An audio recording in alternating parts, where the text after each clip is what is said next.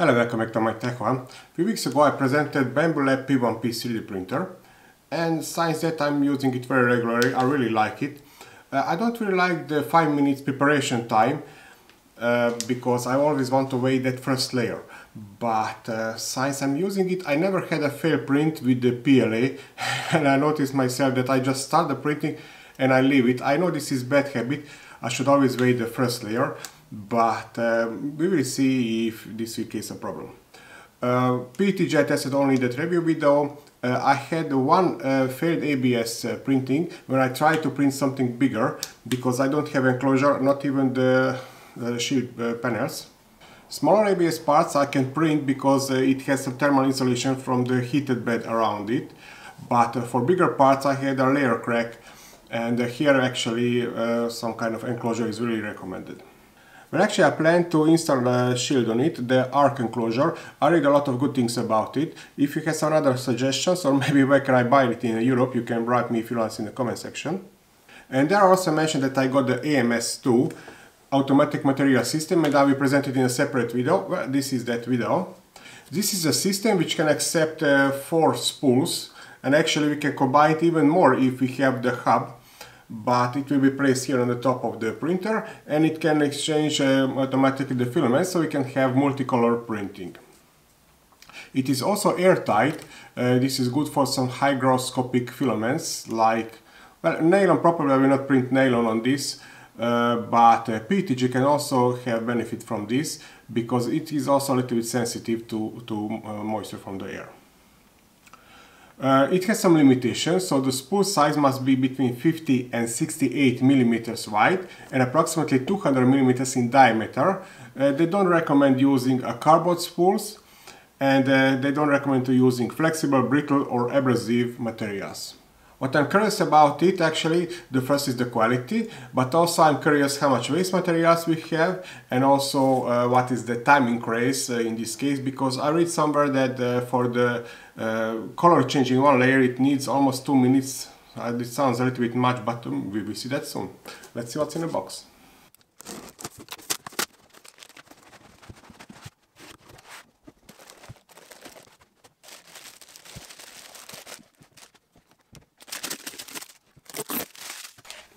This is the content of the box. This is the unit itself.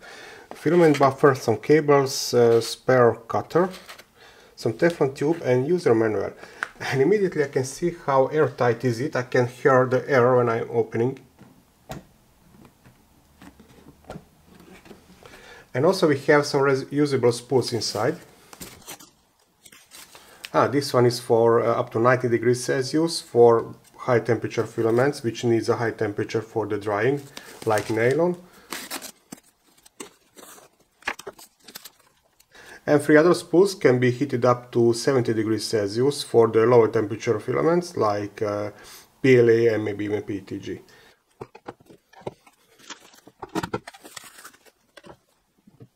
These empty spools can be used if you buy separately filament from BambuLab without spool, or maybe you want to roll over the filament from cardboard spool or something like that. Now I didn't do my homework on time, so it needs a holder for the P1P, so I have to print that first, which is approximately 3 hours printing, and then I will continue the review. What a coincidence!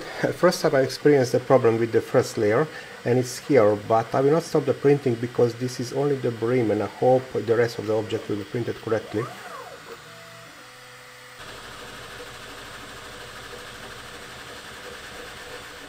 Well, I'm back from my workplace. Printing is finished and I can see interesting warping on all 4 corners, but it is not so big and I hope it will still be functional.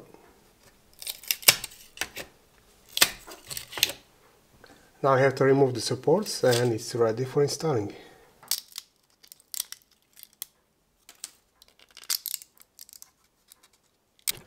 I'm removing these spools so I can access to these desiccant holders because I want to remove them from the bag and place them back. After this I am pre-installing these sensors or holder and placing on the top of the printer, and installing this filament buffer with 2 screws, and then installing the Teflon tube, and these are the cables. two cables I have to attach. This one connects the AMS to the buffer. And here you can see the complete line of the filament. And these are the wires. Turning on the printer, and I can see these LEDs are blinking. That's one sign that it is connected, and here I can see AMS symbol on the screen. Checking the cables, and also I noticed this slice of the vibration may move it, so I am holding its position with a zip tie. Inserting the spool and pressing down a little bit this opening, and then it will take over the action. Same with the second filament. And the filaments are ready for the use.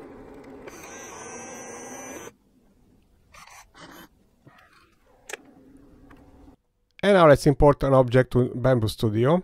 I have this D6 dice 20mm in size, and I have to answer here no, because this is bug in Fusion 360. It didn't record the unit for each object, so I don't want to be resized in the Bambu Studio. And only on the last question I have to answer yes, because I want to open this as a single object with multiple parts.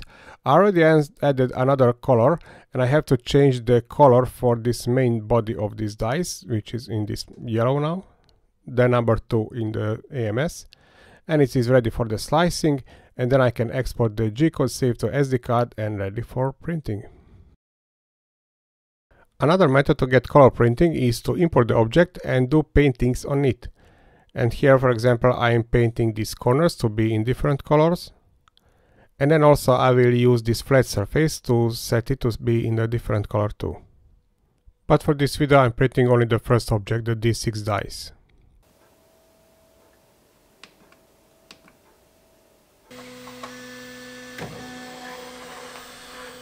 This is again that 6 minutes preparation time, and after this it starts with the printing, and I created this time lapse to analyze the layer time, and approximately 1.5 minutes it needs for the color change in one layer. And here you can see a closer picture from the side. It's finished right on time. It is good to see that the estimated time is correct even with the color printing too. And now let's analyze the quality. It was completely removed. As you can see, only for this demonstration I use it in offline mode over the SD card, similar I did in a review video of this printer. And I mentioned that I don't like these small TF cards, full-size SD cards are better, and then I got several comments that come on, nobody's using this in offline mode. Well, actually, for example, here in the living room I have only 5 GHz network, and only in my working room, where the position of the printer will be permanent, I have 2.4 GHz over the Wi-Fi extender. For example, my workplace, I couldn't connect this printer to that network because it requires a username too with a password and some special permissions. And another example, I'm quite sure that there are a lot of companies who will not use this in online mode because they don't feel happy that their super secret projects will be stored somewhere in the cloud or something like that. So they will also use the offline mode because of the privacy. But don't worry, I will use it regularly. Only for this demonstration I have to use it over the SD card. Now let's check the quality. Okay, let's analyze this cube, and this is the first layer. I think it looks the best. These are sides, and they also look great. Perfect aligning, of course, because we have only one nozzle, and only the top surface is a little bit uglier because these small spots are very small. And otherwise, I think if this area would be bigger, it would be great top layer too. And if I compare it, so this was printed with IDEX printer, and there we have, we have two separate extruders and nozzles, and it is very important to align them correctly in X, Y, even in the Z direction. So I can feel, for example, this stands out a little bit. On the other side, it's in, so here it was not perfect. And here we don't have this kind of problems. But there is big difference. See? With IDEX printer, I can print without any waste material. So let's see that now. Let's measure the mass. Not to accurate scale, but it will do the job. So this cube is approximately 3 grams. This waste tower, 6 grams. And we are not done yet because we have all these poops. And the total weight is 21 grams. Now the good news is if we print 10 or 20 of these and they can fit on the build plate, we have the same amount of the waste material. And similar problem we have with the printing time, and here is my chart. I did some calculation. Let's analyze a little bit the numbers. So this is the printing of 20mm D6 calibration cube I presented a few minutes ago, and I will analyze the printing time and the waste material. I have 3 examples here. These D6 dies, if I print 1 object in 2 colors, 10 objects in 2 colors, and 50 objects at a time in 2 colors.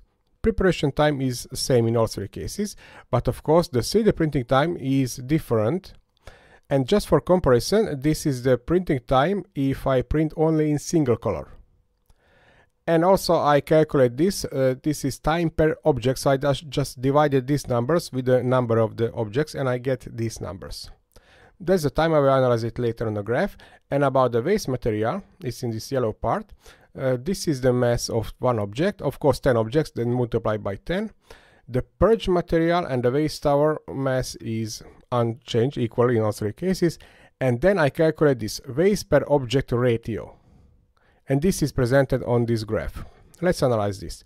If I print only 1 object in 2 color, I have 11 times more waste material compared to the mass of the object.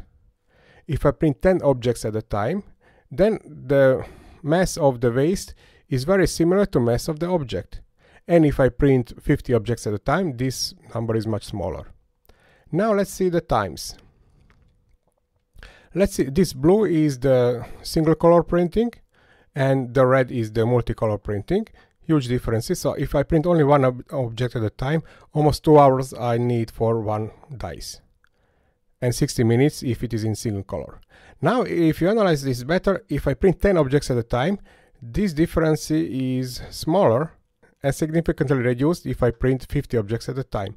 And if I divide this number per number of the objects, you can see if I print 1, then the printing time of course it's same. If I print 10 objects at a time, well, the time is maybe doubled in the color printing case. And if I print 50 objects at a time, then basically this is very similar. Just small note here in the single color printing. So here we have 60 minutes, then 9 and 9. And probably this is slowed down because of the minimal layer printing time. The point of this analyzing is to understand, try to use the maximal volume in X and Y direction to get the optimal material and time usage of your 3D printer. The difference may be even bigger if you use more than 2 colors per layer. My next object will be this penguin from Thingiverse. It is in 3 colors, so I have to download these 3 files. And I am importing them into Bambu Slicer. Yes, a single object with multiple parts. And then I'm adding here another filament, which is the black color. And then I'm changing the colors for the parts. Don't forget, not the color is important here, but it has to be the same with that one in the AMS system. Object is prepared, and after the slicing I can see that this will be more than 7 hours printing. Colors 1, 2 and 3.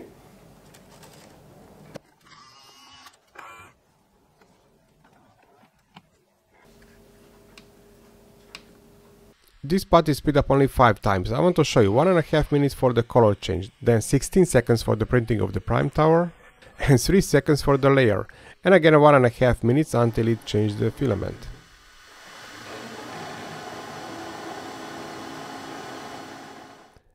And in this part you can see this printing timeline, but speed up 50 times. Printed overnight in more than 7 hours.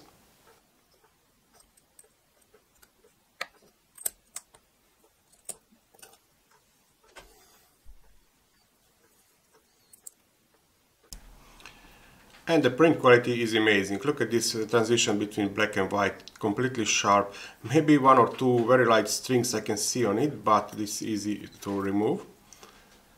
But again, we have that waste material, so this is the prime tower,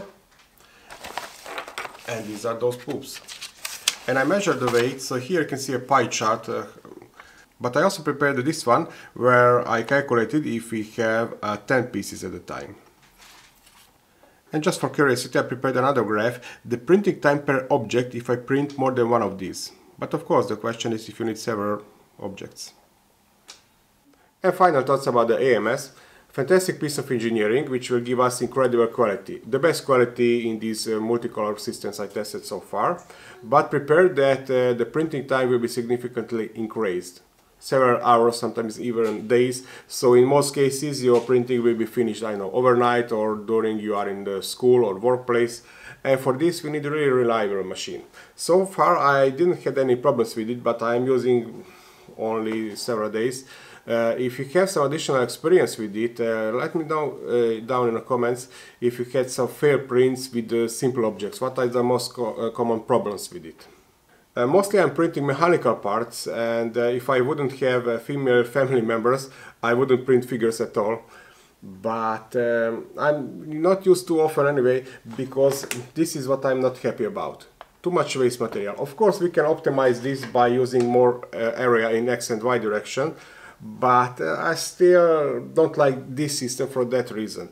I hope BambuLab will come out in the near future with some IDEX printer, you know, 2 separate heads.